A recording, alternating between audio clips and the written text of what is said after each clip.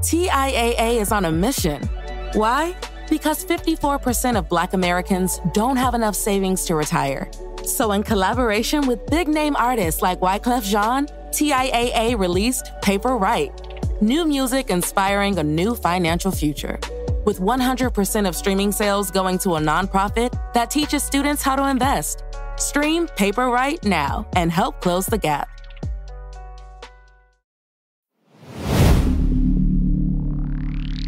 Spinner.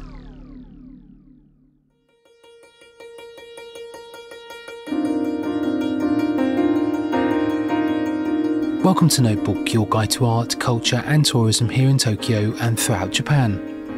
I'm Stuart Monroe, and around this time each Monday, Wednesday and Friday, I'll be sharing local news and views. On today's episode, springtime in full effect, but first, employment. The Japanese government plans to expand the range of industries that will be covered by a programme allowing foreign workers with specified skills to live in the country for longer. The number of employment sectors covered by the Type 2 status will be increased to 11 from the current 2, and new additions will include the accommodation, agriculture and food service industries. The current system was introduced in 2019 and awards the Type 1 status to certain skilled workers, while Type 2 is awarded to highly skilled workers who can also act as supervisors. The new plan is aimed at promoting a long-term form of employment to foreign workers that helps resolve the country's labour shortage and its declining birth rate. The government presented the plan on Monday at a meeting of the ruling Liberal Democratic Party, with the hope of having it approved this coming June.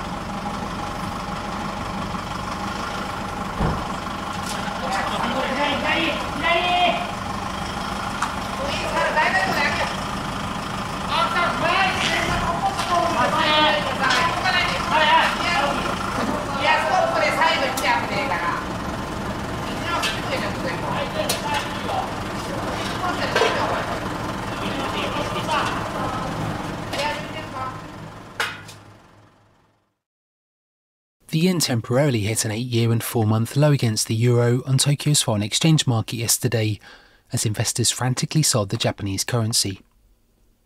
Monetary tightening continues throughout Europe, while the Bank of Japan plans to continue its policy of monetary easing. It's led to a growing trend of selling the yen, which currently stands at 148 yen per euro, the weakest the yen has been since December 2014. A market source remarked that the US Federal Reserve may cut interest rates in the future, but in Europe there's been no sign of such a movement. It's a monetary policy which differs from that of Japan, and in currency markets this has led to a more attractive euro.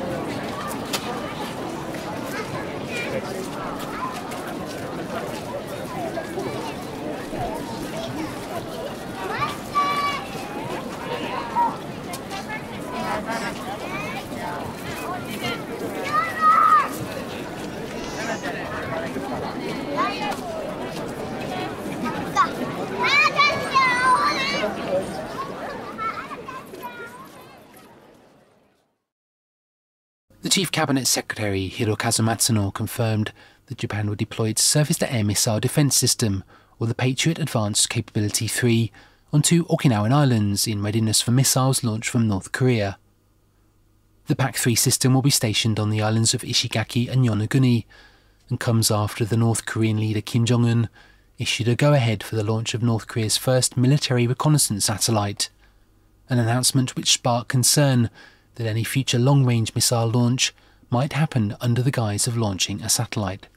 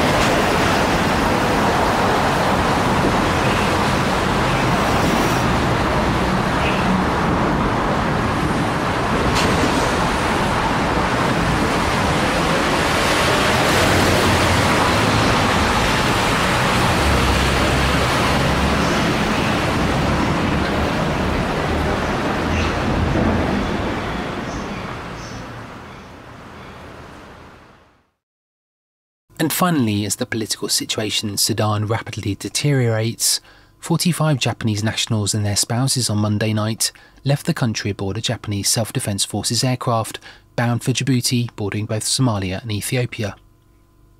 Among the evacuees were non-governmental officials, staff from the Japan International Cooperation Agency or JICA, and workers at the Japanese embassy in the Sudanese capital of Khartoum. 4 other Japanese nationals were also evacuated to either Djibouti or Ethiopia, with the help of France and the International Committee of the Red Cross, but several Japanese nationals looking to leave Sudan still remain in the country. I'll be back on Friday with more news, views and field recordings, but in the meantime, if you have any sound you'd like to hear, perhaps a particular place or part of Japan, let us know. You can email the Notebook team, notebook.podcast@gmail.com, or simply leave a voice message at speakpipe.com/notebook. Until next time, thanks for listening.